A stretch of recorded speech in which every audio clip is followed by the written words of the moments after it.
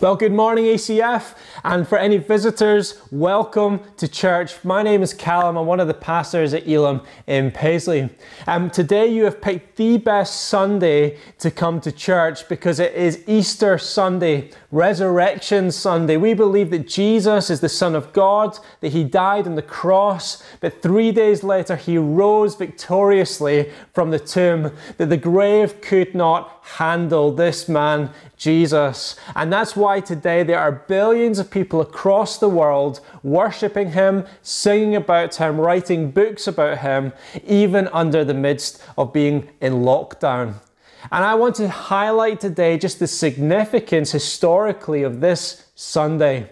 This is pretty much the only Sunday in living history where the church throughout the world has been unable to meet in person. It will go down in the history books, in the history of Christianity in hundreds of years' time, looking back at today.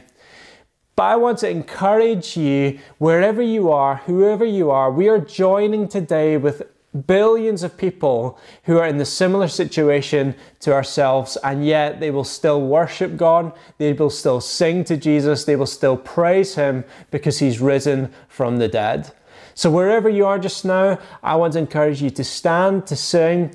We're going to worship God together. Let's sing.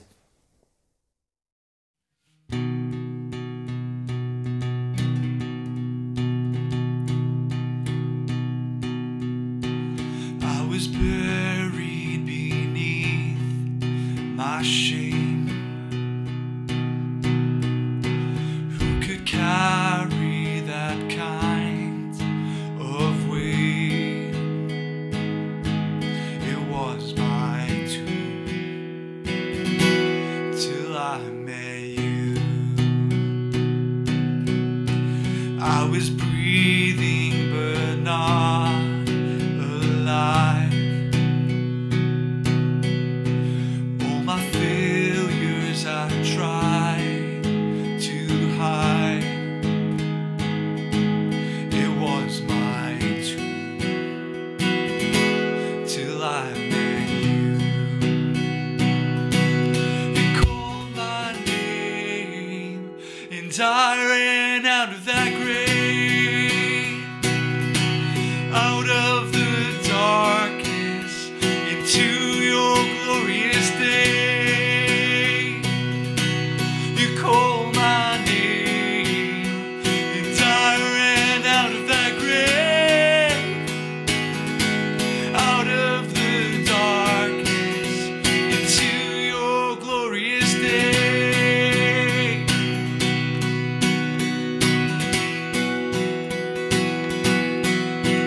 Now your mercy has saved my soul. Now your freedom is all that I know. The old made new, Jesus, when I met you. You call my name and I ran out of that grave, out of the darkness into your glorious day. You call my name and I ran out of that grave,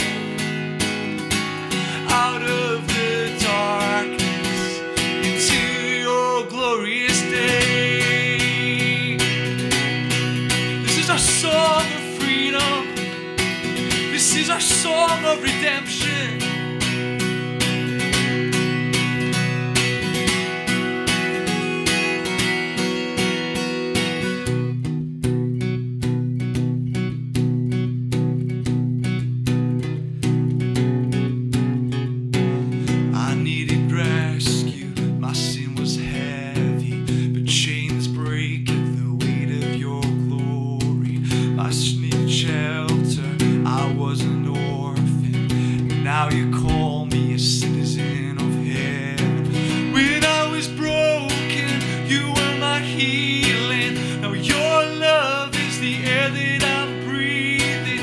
I have a future, my eyes are open, 'cause when you call my name, 'cause I ran out of that grave, out of the darkness, into your glorious day. You call my name, and I ran out of that grave, out of the darkness, into your glorious day.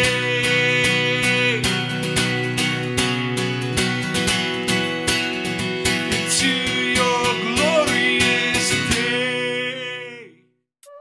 The resurrection blows me away because, firstly, that God sacrificed his son for you and me. Secondly, that Jesus willingly went to the cross for you and me. And thirdly, he's risen. He overcame death on the cross.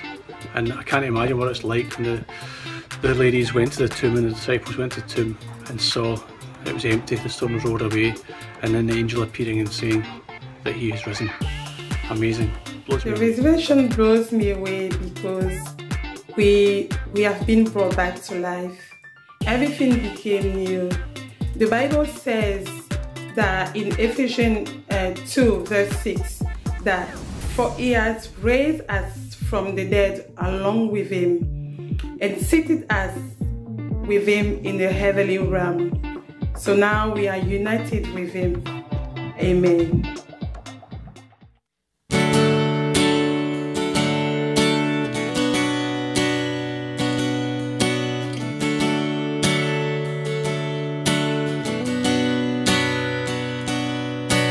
Man of sorrows, Lamb of God, by his own betrayed, sin of man and wrath of God has been on Jesus laid.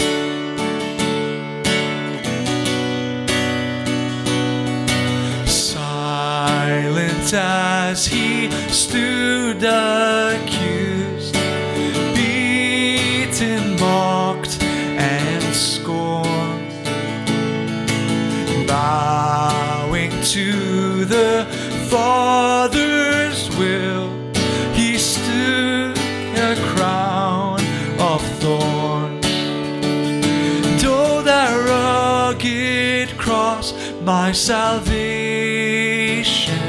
where your love poured out over me. Now my soul cries out, hallelujah, praise and honor unto thee.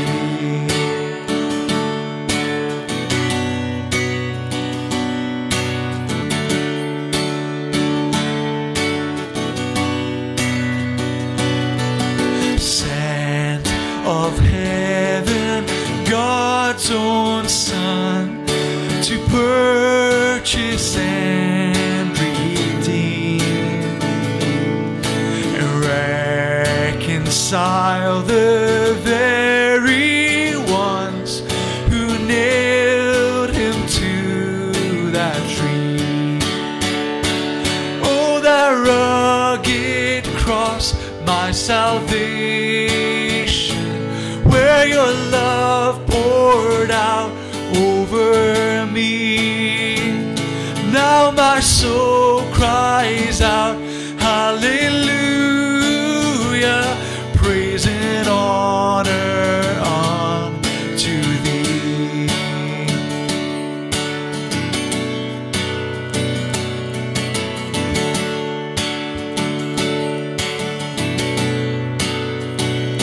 Now my debt is paid, it is paid in full by the precious blood that my Jesus spilled. Now the curse of sin has no hold hold on me.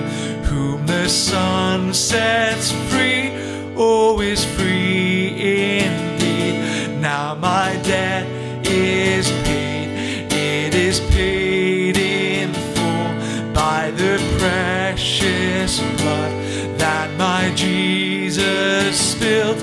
Now the curse of sin has no hold on me.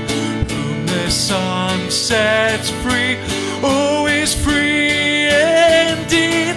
Oh, that rugged cross, my salvation, where your blood poured out over me. Now my soul cries out, hallelujah, praise and honor unto thee.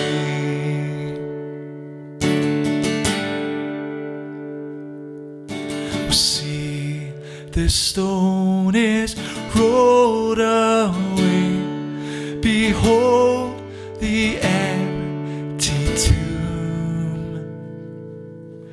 Hallelujah, God be praised. He's risen from the grave.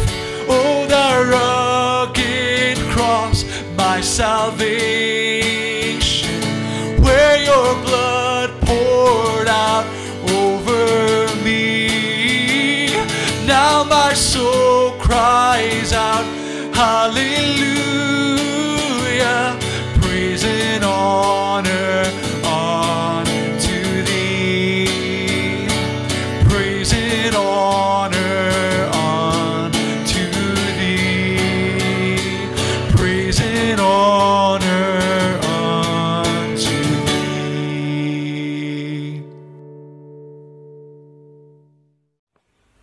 Hi everyone! Happy Easter! Happy Easter! Now, does anyone know why we celebrate Easter? Tilly, have you got any ideas?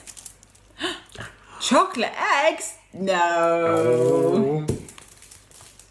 Bunnies? No. Chicks? No. I can hear some of you shouting, no! So, why do we celebrate Easter?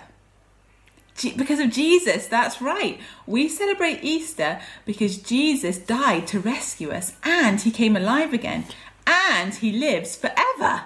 Whoa! Now you can read more about the first Easter in your Bible in the books of Matthew, Mark, Luke and John. But before we look more at that story, let's go right back to the beginning. So before the beginning of time, God had a wonderful plan. He was going to create a perfect world and people to be friends with him. But he knew that people would make wrong choices.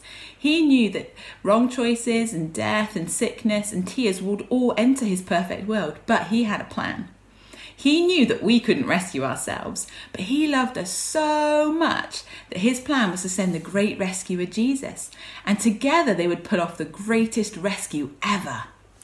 So, Jesus was born in the stable in Bethlehem. His parents were Mary and Joseph, and he grew up just like you and me, except he didn't make a single wrong choice, not even one. And when he was older, at about 30, Jesus started doing miracles and telling people what the kingdom of God was like. He provided enough food for 5,000 people to eat just from bread and fish. He healed the sick and he set people free and many, many more miracles. He wanted to show what Father God was like and how much he loved them. But some people didn't like Jesus, and they didn't like that lots of people were listening to him and wanted to follow him.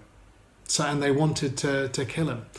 So Jesus was nailed to a cross. A crown of thorns was put on his head and he was beaten. And that would have hurt Jesus, and it hurt his friends to watch it. But Jesus loved us so much that he was willing to do it. He was willing to go to the cross and die. And his friends buried Jesus in a tomb, and a huge stone was rolled in front of it. But the rescue plan was still in motion. This was the ultimate act of love. Jesus had to die to pay the price for our wrong choices so that we could be forgiven. But Jesus' friends didn't understand what was going on. They were really sad. But thankfully, that is not the end of the story. On Easter morning, Mary and some of her friends went to the tomb and found the big stone had been rolled away. What? What was happening? Jesus was gone. Can you show me your surprised faces? And then an angel appeared to them and said, "Why are you looking for Jesus here? He's not dead. He's not here. He is alive." Wow, they were so happy. And they ran to tell the disciples. And then lots of Jesus' friends saw him alive. They met them on the road walking. And Jesus even made some of them breakfast on the beach. Wow, Jesus is alive. And they were so happy. Can you show me your happy, excited faces? Hooray! And do you know what? Jesus is alive right now. In fact, the Bible says that he's seated at the right hand of his Father praying for us. Can you shout in your loudest voice that Jesus is alive? Jesus is alive! Wow. So Easter is when we celebrate that Jesus died and came alive again. He made it possible for us to be friends with God, and we can be forgiven for all our wrong choices. Wow, Father God loves you so much, and we can live with him forever. Wow, so that is good news. Can you show me some thumbs up? Whoa, it's good news. So we can choose to ask Jesus to be our friend if we want to. We can choose to say sorry for our wrong choices and be forgiven. And as we believe in our hearts that Jesus died and came alive again, we can be rescued forever. We can say, Jesus is my Lord. I'm going to follow him. Whoa. So if you want to do that, if you want to choose for Jesus to be your friend, you can talk to your mum or dad or someone you know who loves Jesus about it, and they'll help you. So now let's just pray together. So if you close your eyes. So thank you, Jesus, that you're alive today. Thank you, Jesus, that you love me so much. Thank you, Jesus, that you offer that free gift of forgiveness, and that I can talk to you and I can follow you, Jesus, and live with you forever. Amen. Amen. Now, for this week's craft, what you might like to do is either draw a picture from the story, or you could get a piece of paper and you could write on it, Jesus is alive, and you could colour it in or put stickers on it, whatever you've got in your house. You could paint it, anything you've got, and that would be brilliant. You can hang it up in your window. So, we look forward to seeing you next week.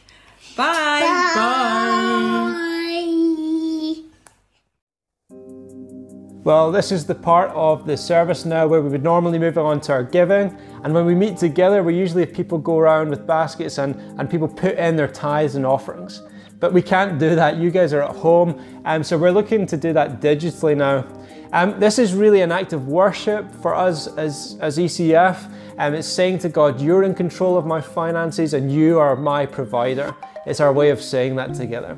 If you're joining us from another church or tuning in from another church, I want to encourage you, do not give to us. Please look at giving to your own local church and your own body where you've been called to. That's where you should be giving to over the next few weeks and months. So the details are on screen. There's two ways you can give. You can give via a BACS transfer. Thanks to everyone who's moved over to that already. That's been helpful for us to administrate. But the second way we've set up for you to give is on our website, ecfpaisley.org/giving. You can go on there. It's a secure online payment that you can make on there as well. I finally just want to say, let's make sure we're supporting our local businesses and local charities outside of the church as well. We know that many people are going to be struggling over the next few weeks. Let's just pray for them just now. Father, we thank you that we can trust in you as Jehovah Jireh, the one who provides. You provide everything we need. You are our daily bread. Lord, we ask that you would give peace to every person who's struggling with anxiety in the midst of this crisis. In your mighty name we pray. Amen. Amen.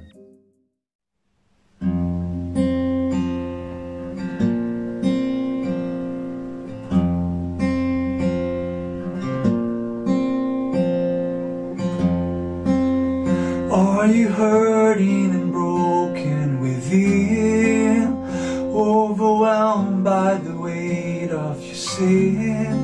Jesus is calling. Have you come to the end of yourself? Do you thirst for a drink from the well? Jesus is calling.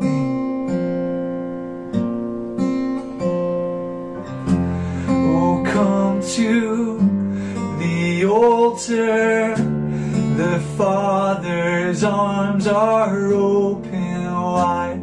Forgiveness was bought with the precious blood of Jesus Christ.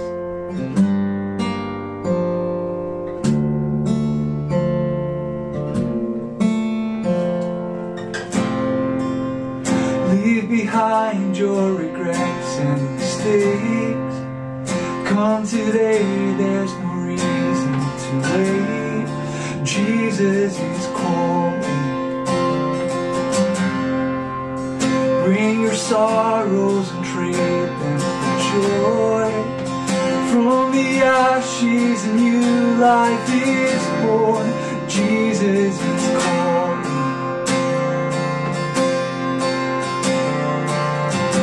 And oh, come to the altar.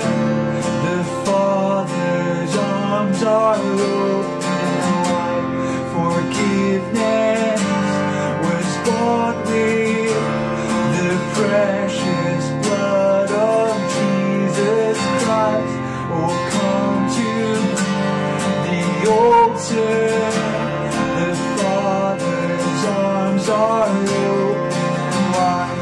Forgiveness was bought with the precious blood of Jesus Christ.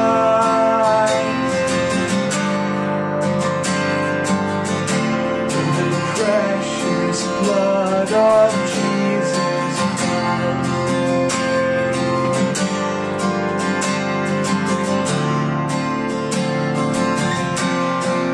Oh, what a Savior! Isn't He wonderful? Sing hallelujah! Christ is risen. Bow down before Him, for He is Lord of all. Sing hallelujah, Christ is risen. Oh, what a Savior! Isn't He wonderful? Sing hallelujah, Christ is risen. Bow down before Him, for He is Lord of all. Sing hallelujah, Christ is risen.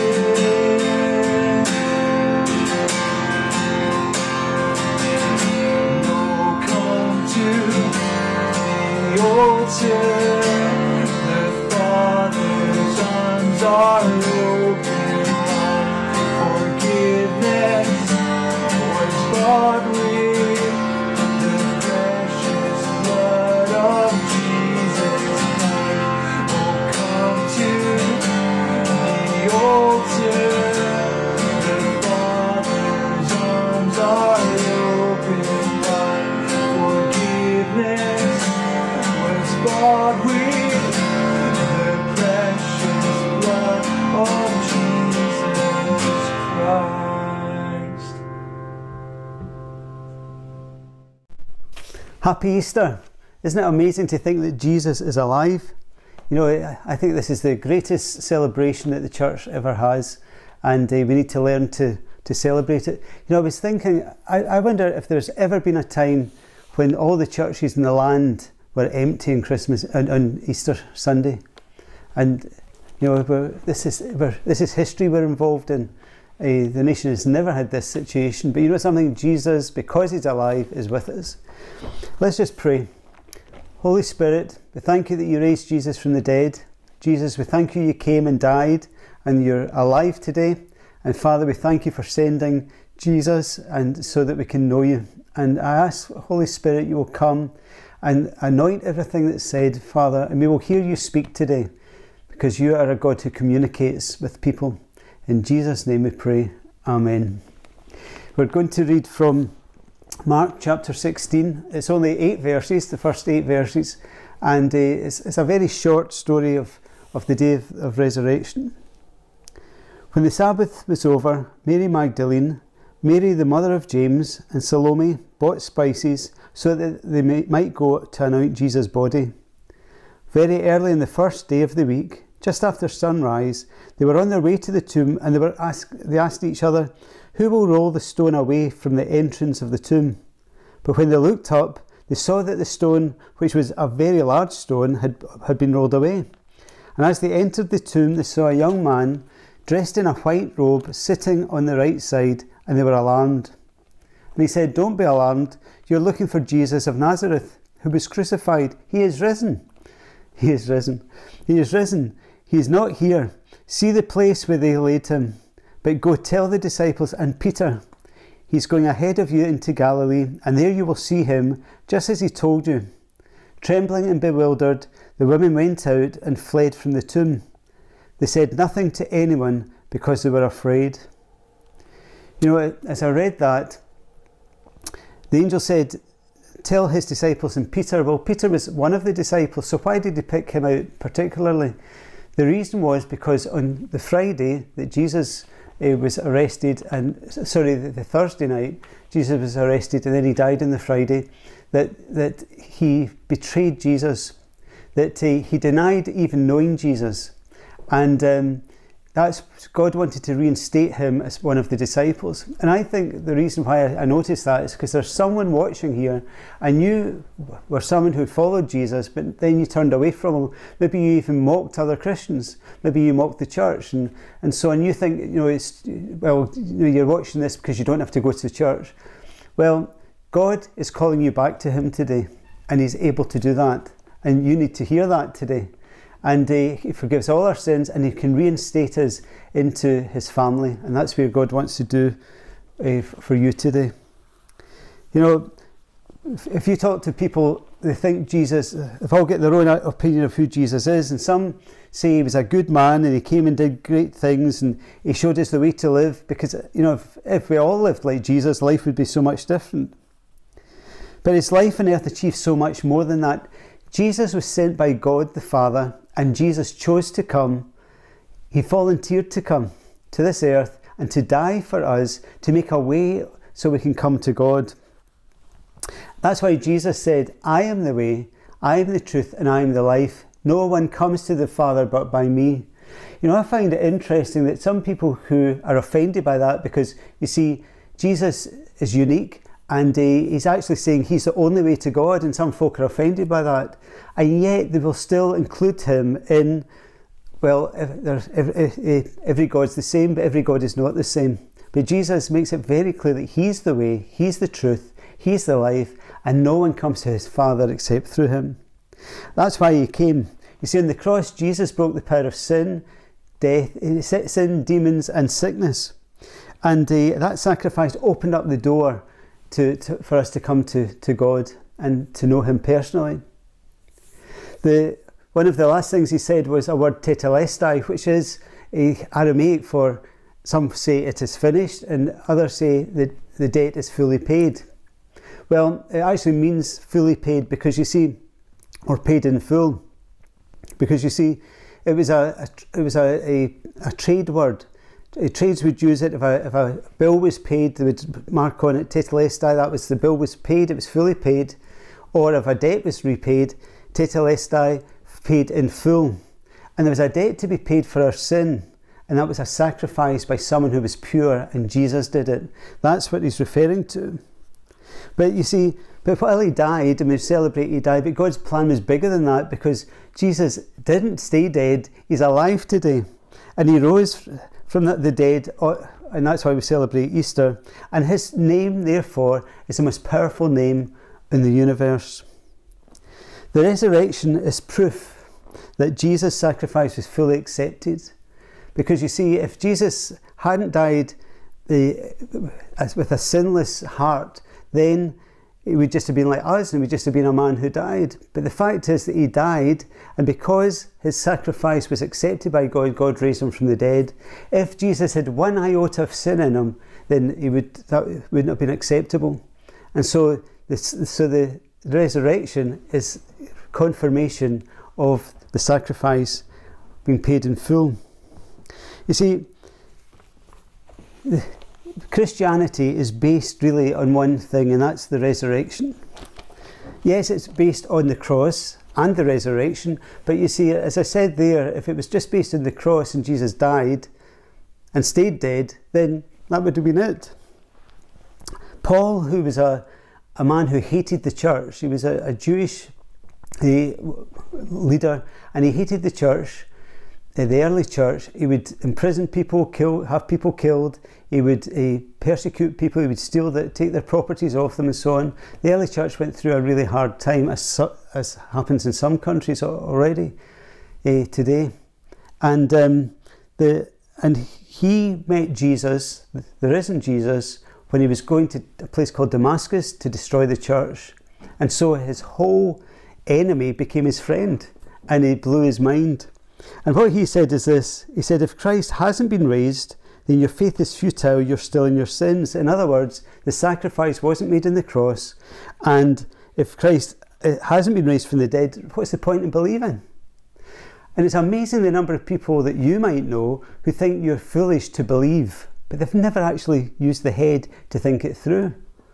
And it says, then those who have fallen asleep in Christ are lost. In other words, those who gave their time and their effort and their life to follow Jesus, because he's been a dead Jesus, then it was a waste of time, they're still lost.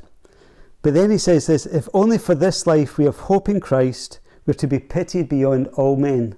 In other words, if we are just believing Jesus to have a religion on earth and to live a certain way on earth and not think of the future, then really we're quite sad cases.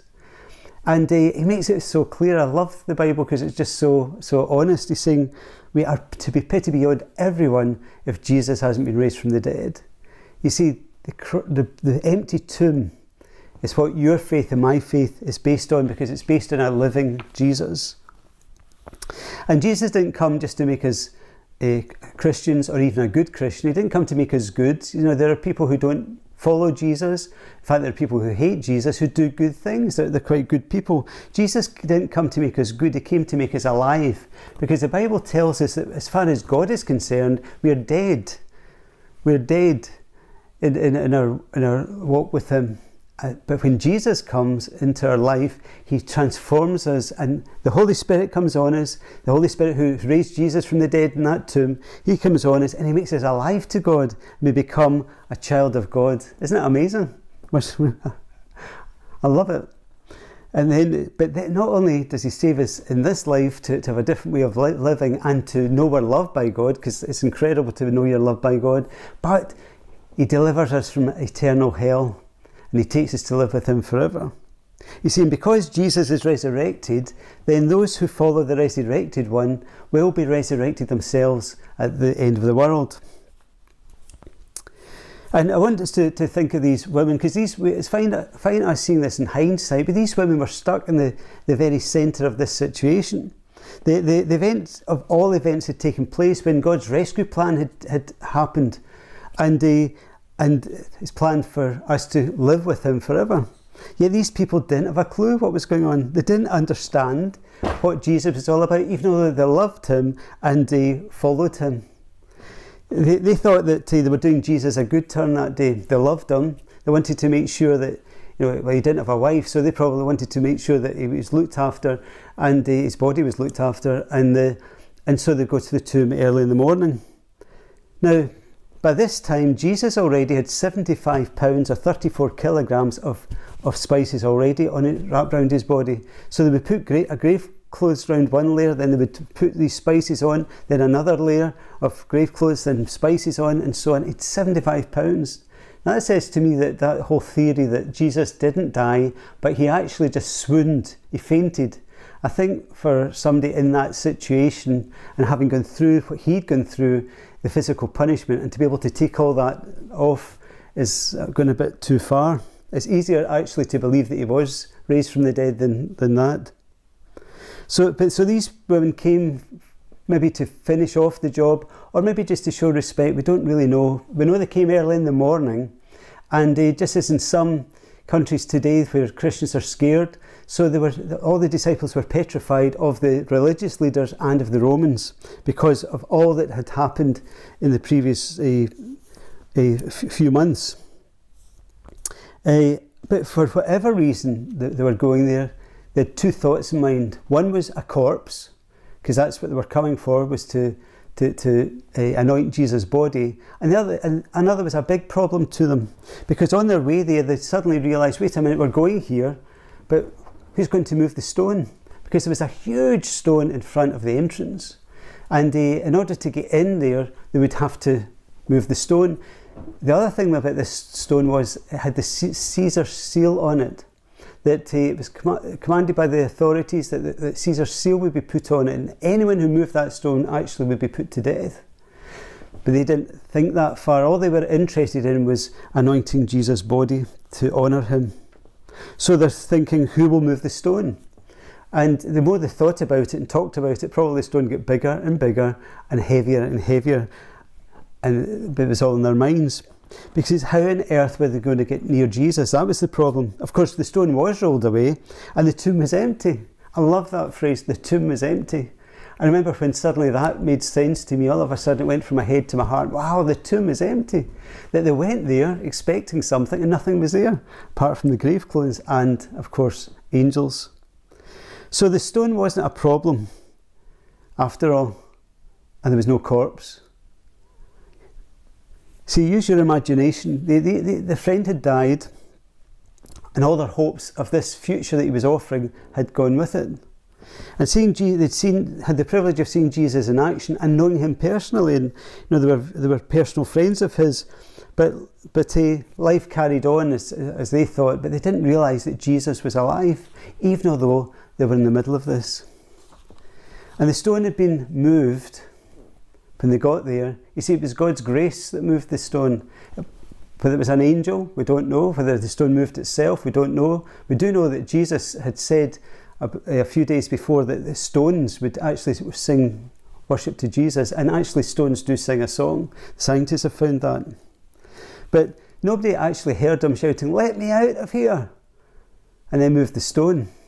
In fact, the Roman soldiers, they wouldn't have touched it because they were so scared of being put to death themselves if something had happened. So the stone was moved, but the stone wasn't moved to let Jesus out. The stone was moved so they could go in, and so the others could go in and see the empty tomb, because Jesus could still be raised from the dead with the stone still there. Getting out of that sealed tomb was nothing to God. Before we move on, I want to read a description of what Jesus looks like now. John, who was a disciple of Jesus, he was the youngest disciple and he was very close to Jesus. And when he was an old man, God gave him incredible visions of the end times. I believe we're in the end times now. And a lot of the things refer to now and how we should live, but other things are specific about the end times.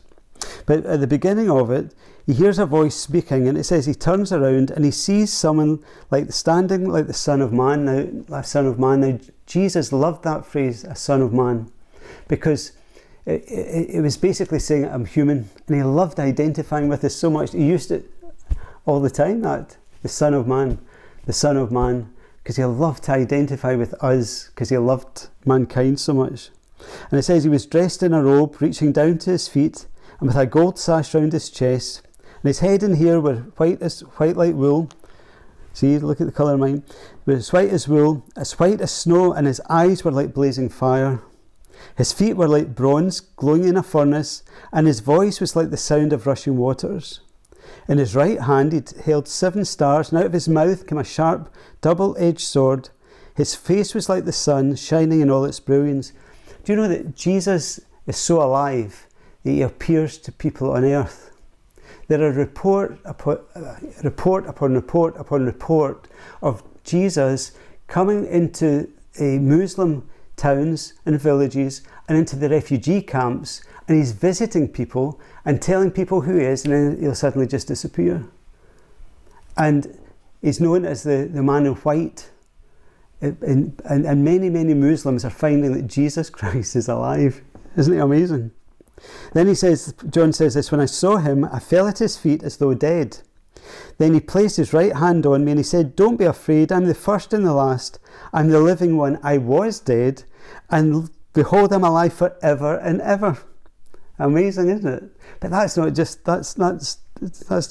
the only thing. He says, and I hold the keys of death and Hades. Jesus won that back from Satan, and he holds the keys of death and Hades. On the cross, he overcame sin and demons and sickness, but in that empty tomb, God overcame his legal judgment on earth of death, and he defeated it. It's amazing. That's why so many people are turning to Jesus in these days. Now, here's the thing. As I was reading this in another of the Gospels, the woman didn't just say, who'll roll the stone away, but who'll roll the stone away for us? And that hit me. You see, God had moved the stone, not a person moved the stone, so really they were just thinking a human level, but God was in this. God is supernatural, and his church is supernatural, and he does things supernaturally. He's amazing. And so they wanted to honour Jesus so much because they loved him, but they were aware that they would be unable to do so because of this barrier between them and his body, i.e. the stone. There was a blockage between them and him. But there was no blockage because Holy Spirit had raised Jesus from the dead, and God had arranged it for the stone to be taken away so they could experience the joy of the resurrection. And as I was reading these verses, I was thinking of, I know some people who, they love Jesus, but they feel they can't get near him. They've never experienced the intimacy with Jesus that we were created for. They've never experienced the intimacy with the Father or the fellowship of the Holy Spirit. And it's sad, and they'll see other people, they'll hear God speak, or God will do this for them, or they'll read the Bible and it becomes alive, and they think, I'll never be like that. So they stay at this side of the stone. But there is no stone there, that's the thing. You see, the devil has lied to you. He's told you that this big gulf is there and you just need to live with it. But that's not what the Bible says. The Bible calls us to come closer to him. Jesus said, the Bible often says, come to me, come.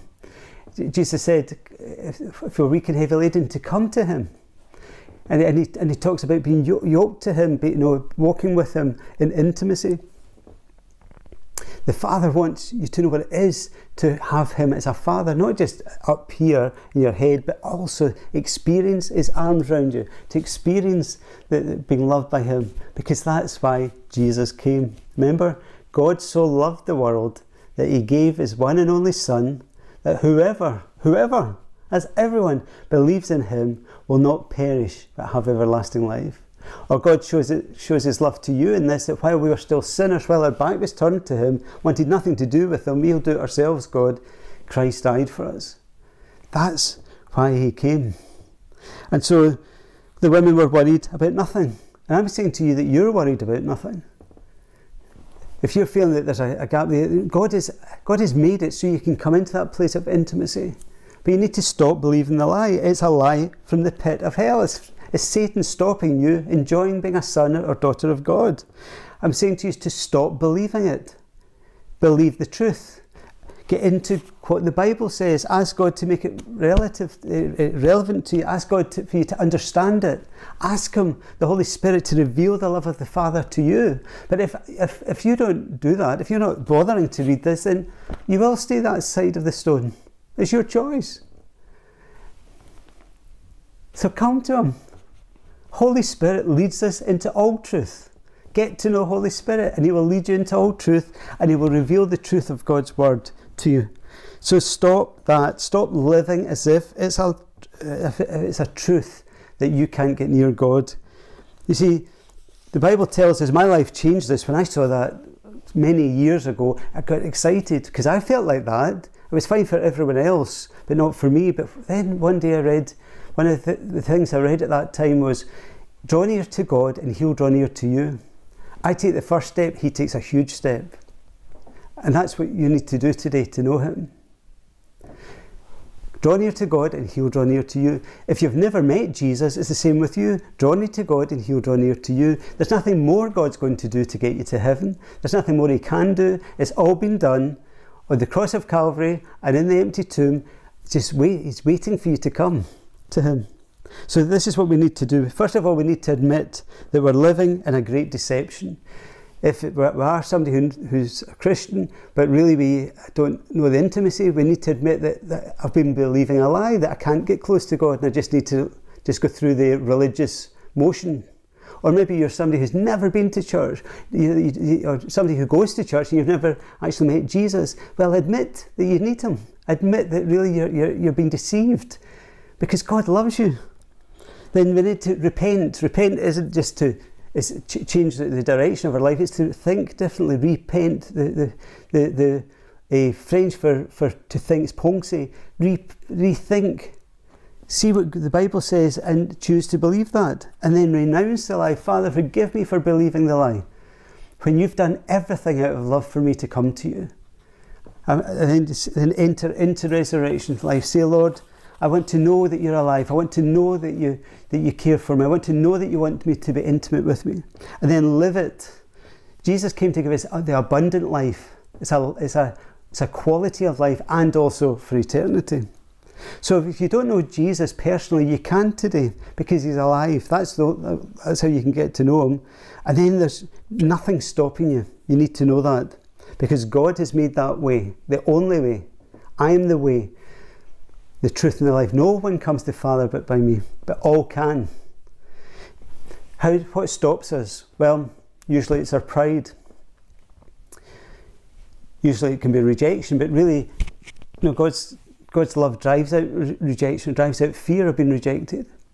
So the tombs that were in Jesus' day had a low door. In order to come into the tomb, the disciples had to stoop in order to get through the door.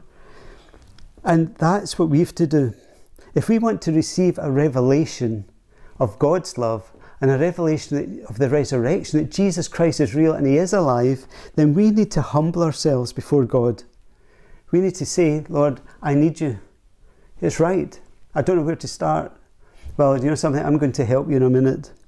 You see, the empty tomb was the place of encounter with the power of Holy Spirit. He's the giver of life. And if you're somebody who's a Christian, have you been baptized in the Holy Spirit? The Holy Spirit comes, makes us alive to God, but the baptism of the Holy Spirit gives us the power. It's like the door into the supernatural. That's what some of you who are listening in my church are missing. You come to church, but you don't have a clue spiritually. It's time to seek after the baptism of the Holy Spirit. And God says that if we ask truthfully, we will receive. So I want to encourage you to do that. So he's looking for submission. That's what he's looking for. Submission to God Almighty. That's the safest place to be. I want to lead you in a prayer if you've never given your life to Jesus. And then I want to pray for you if you have. So let's pray. And you can repeat it after me. Lord Jesus, I thank you that you died for me. Thank you that you rose again for me. I thank you that you know about me. You know my name. You know where I am right now. And you love me. But I am aware that my barrier is not a stone, but it's my sin, my rebellion and independence, and all the wrong things I do because of it. I ask you to come and clean me. I want to receive you as my Lord and Saviour. And I give my life to you. And I will follow you and your teaching all the days of my life. I thank you that I'm a child of God now because of my belief. Now, Father, fill me with your Holy Spirit. so I can have power to live for Jesus. In your name. Amen.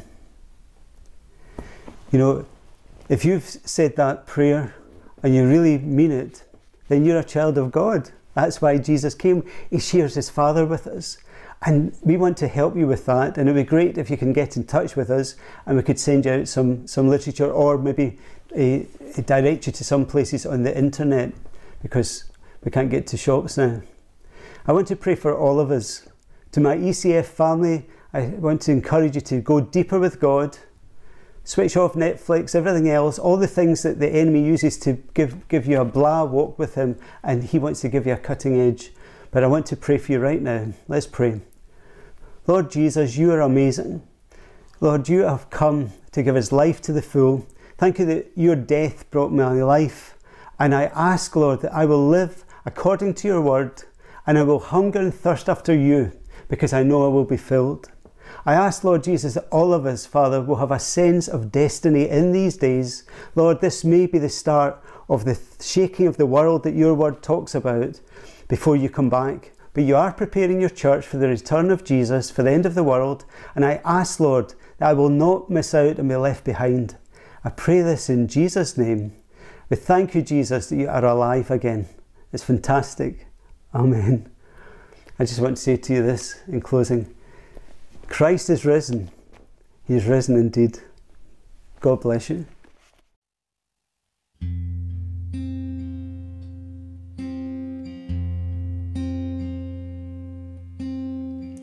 You were the Word at the beginning, one with God the Lord Most High. Your hidden glory in creation, now revealed in you are Christ. What a beautiful name it is. What a beautiful name it is. The name of Jesus Christ, my King. What a beautiful name it is. Nothing compares to this. What a beautiful name it is. The name of Jesus.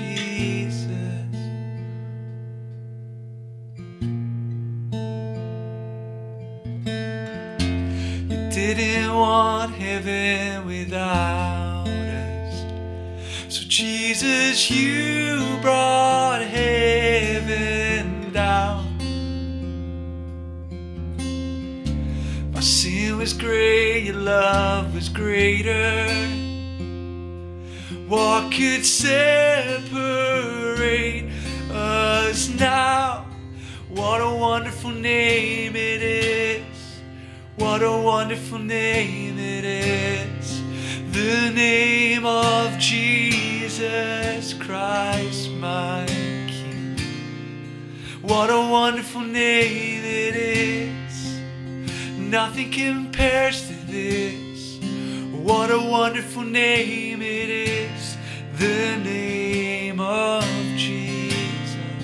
What a wonderful name it is. The name of Jesus.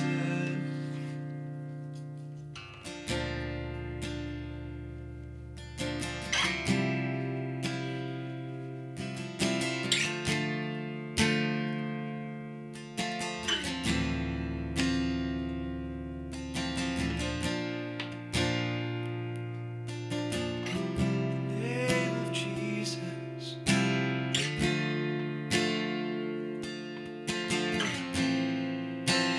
Death could not hold you, the veil torn before you.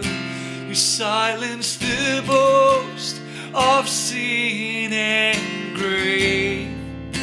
The heavens are roaring the praise of your glory, for you are raised to life again. You have no rival, you have no equal, now and forevermore. God, you reign. 'Cause yours is the kingdom, yours is the glory, yours is the name above all names. What a powerful name it is. What a powerful name it is. The name of Jesus Christ, my King. What a powerful name it is. Nothing can stand against. What a powerful name it is. The name of Jesus. What a powerful name it is. The name of Jesus. You have no rival. You have no equal. Now and forever, God, you reign. You have no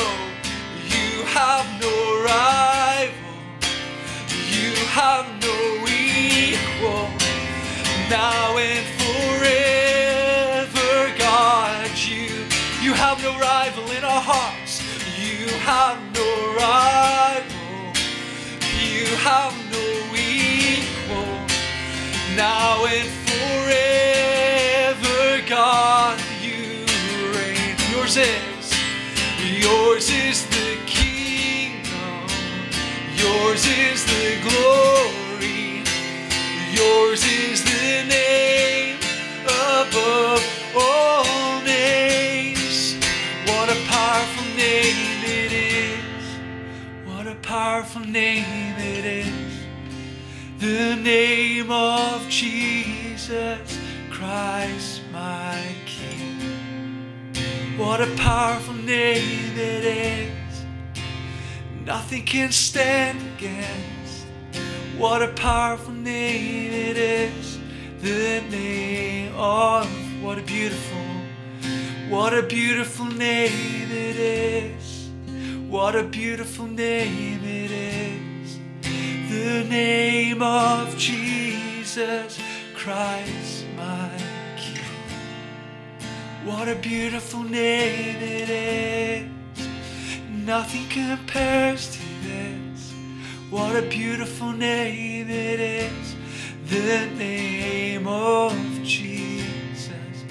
What a beautiful name it is. The name of